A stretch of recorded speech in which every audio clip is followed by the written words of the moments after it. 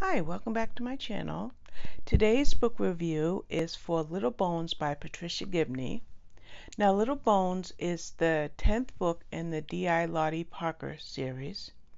I have read, I think, all but the first two, and then I read 3 through this one here.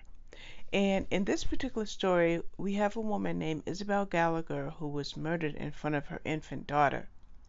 Now, right after the murder took place, the grandmother, the baby's grandmother, came upon the murder scene, saw her daughter lying there in a pool of blood, found the baby, grabbed the baby, and ran off. And now she goes to the police and saying, "I want you to find my daughter's killer."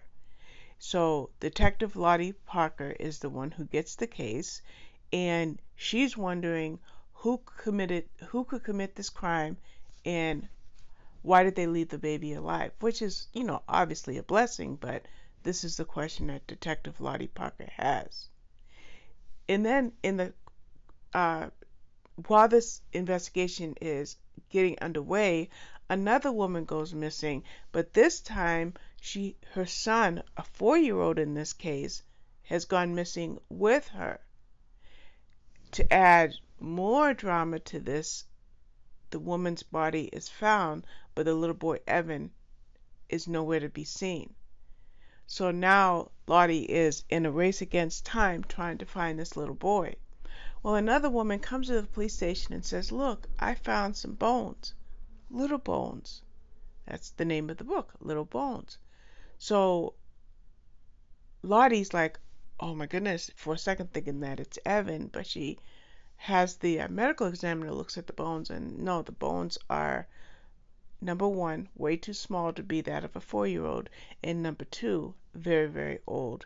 So who do these little bones belong to? So now Lottie and her team, which includes Boyd, who is a detective, but also the man that she's hoping to marry, they start to pursue this case with real vigor, because now they have to figure out, what do both of those women's bodies have to do in common? What do they have in common with one another? And also, what do they have in common with the little bones? Now, while this is going on, Lottie and Boyd have their own drama.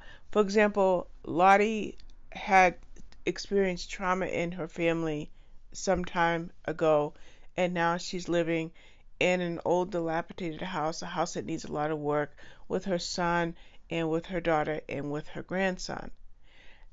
Boyd, on the other hand, loves Lottie. They think about moving in together, but there's something that is plaguing him, something that is bothering him, and something that is preventing him from opening up to Lottie, to communicating with her, to unburden himself, so to speak. So that's the side drama to the case. And I noticed with this series is, inasmuch as whatever case is at hand that needs to be solved, that's pressing, there's always the aspect of Lottie's personal life.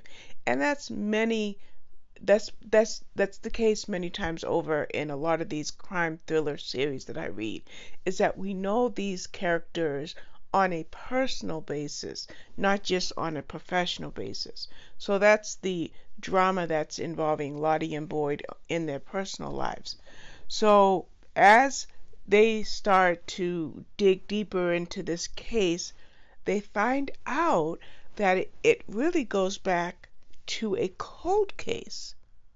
Okay, so now you have a lot of pieces of the puzzle, and I just finished putting a puzzle together, a 1,000-piece puzzle. It took me quite some time, first of all, because I didn't work on it for over 3 months, and then when I did work on it, I could only work on it for an hour or two. And third, it's a collage puzzle, and the pieces were like all over the place. And I could say fourth was, it's not your typical puzzle pieces. I forgot the term, but the puzzle pieces are shaped oddly. So a very challenging puzzle. So when I look at this book, Little Bones, what I see is a very challenging puzzle. You have all these pieces, and now you've got to meld these pieces together in order to solve the crime, and that's what Lottie and Boyd and the rest of the team is doing.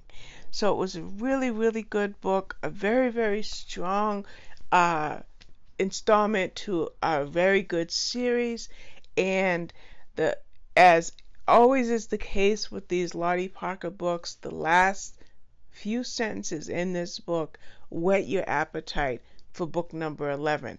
That drama between Boyd and Lottie, let's just say book number 11 will be quite telling.